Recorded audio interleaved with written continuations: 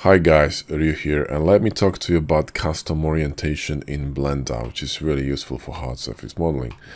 So now when you have a cube in a scene and you wanna, move it, it's GZ, it's easy, right? If I rotate it, it will rotate the Z-axis, and every single other axis will rotate with it in a local space.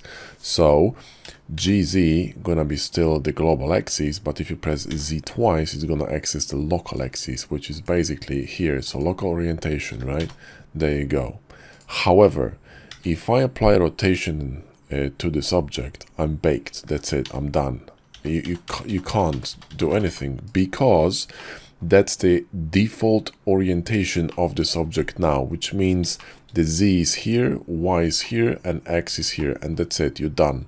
So the only way to actually move this object along this face on this, format local orientation is to add custom orientation. And you do that by simply pressing on the plus. So when you select a face, face is the best thing to select because it actually faces in a certain direction. So if you want to move it along this direction, you want to click on that face. So you click this plus with the face selected, and this will add a custom orientation in here. And now if I go to solid mode, right, and I press GZ, now it's going to move along this custom orientation, and Z gonna move it on global. So it's behaving the same way as before.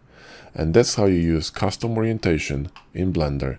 Thanks for watching. Drop us a sub and like if you did enjoy the video, and I'll talk to you in the next one.